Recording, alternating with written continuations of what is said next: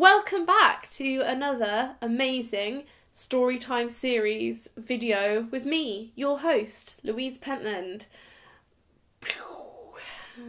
Fireworks. Yes, hi, thank you for coming back to my channel. Don't forget that I also make videos on my other channel, Sprinkler Chatter, and my book, just there. That's the one. That's not actually my book, that's just a piece of paper wrapped around another book. There you go. Secrets abound for you.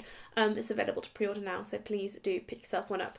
Today's story has a trigger warning. If you are funny about sick, then you might not like this video, because I'm here with Katie. Shout hello. Hello. Is there a word for it? It's called emetophobia. Emetophobia. She has emetophobia, which is a fear of Sick. Vomit. Yeah, okay. So you're going to really enjoy this story. Yeah. I'm sorry. So this happened to me in 2015. All of these stories that I've been doing across the month, doing 2 a week, Mondays at 8 PM and Wednesdays at 8 PM. It's in chronological order. So this was 2015, May time. So I had a really, really bad toothache. It was my wisdom tooth. It was a Wednesday when it started really hurting. In fact, this tooth started hurting at the premiere of that film with The Rock in about the earthquake, San Andreas Fault, or just San Andreas. I went to that premiere. I'm going to insert a picture here of me in the blue dress, looking gorgeous, I like to think. And I went to that with the girl who came on that date, that threesome date.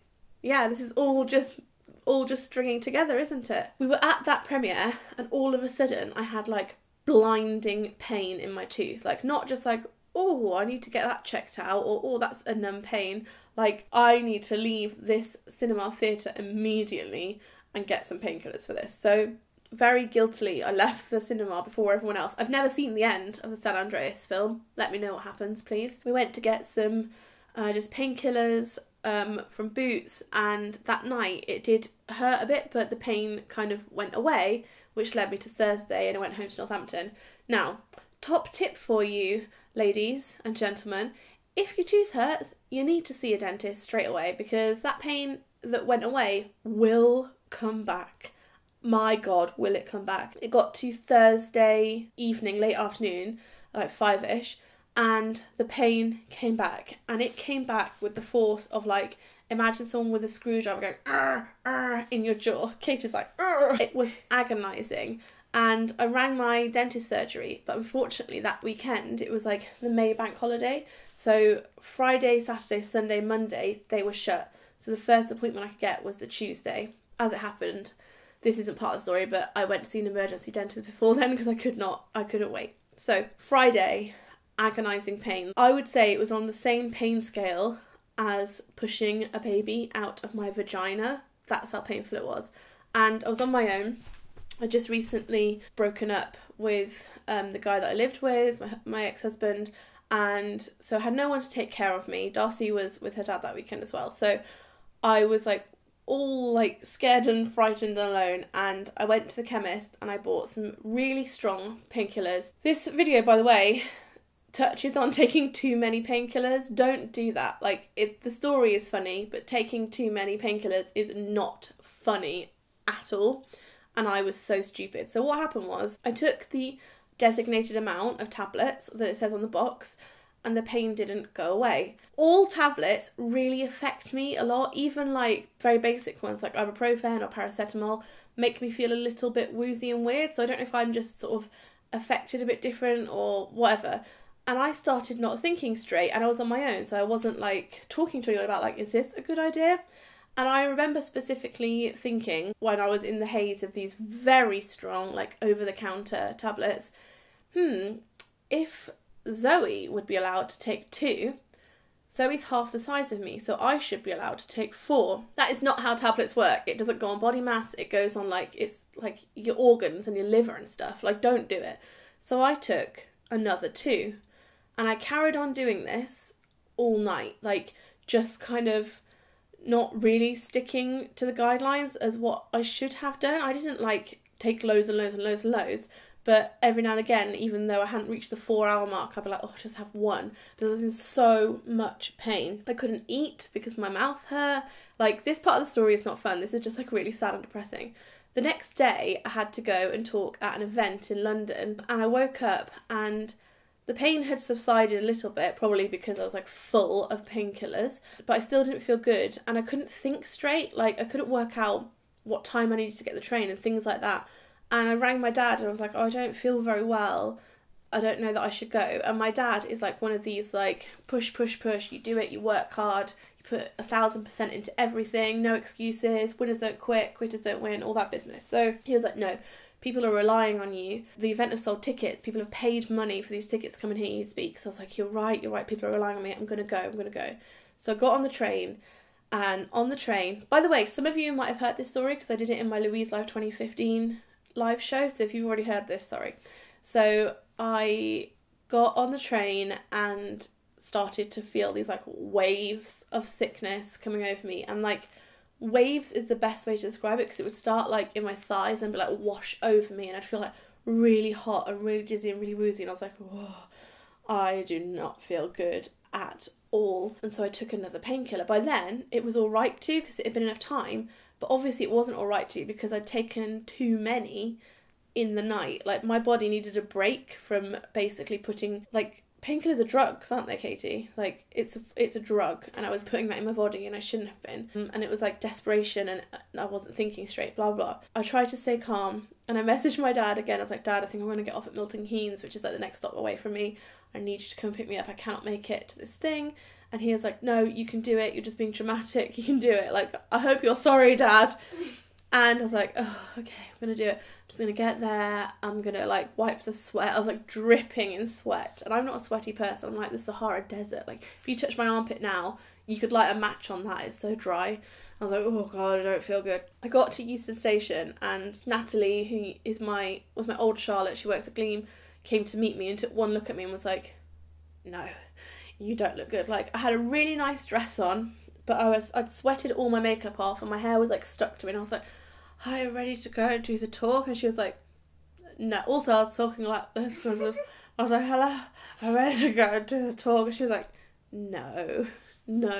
And she said, have you eaten anything? I was like, I can't chew anything, Natalie. So she gave me this like berry smoothie, this big berry smoothie for like the nutrients. Like, oh, thank you, Natalie. And I got back on the train to go home, and I was like, oh, good.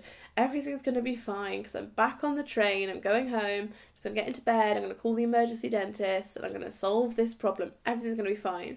Well, it wasn't bloody fine, was it?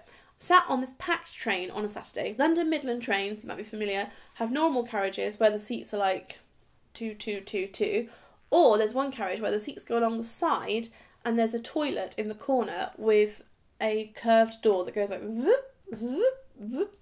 And also people with like bicycles and stuff like that and pushchairs can go in that. I couldn't find any seats in the seats, so I sat on the side ones. I was like, well, that's good because I'm near the toilet, because I'd started by then to feel a bit nauseous. Now, I'm not a sicky person. I'm not sick very often. I mean, if anything, I'm a diarrhea... Hi, my name is Louise. I'm a diarrhea person. I'll diarrhea more than I'll sick. Whoops, I dropped a pen.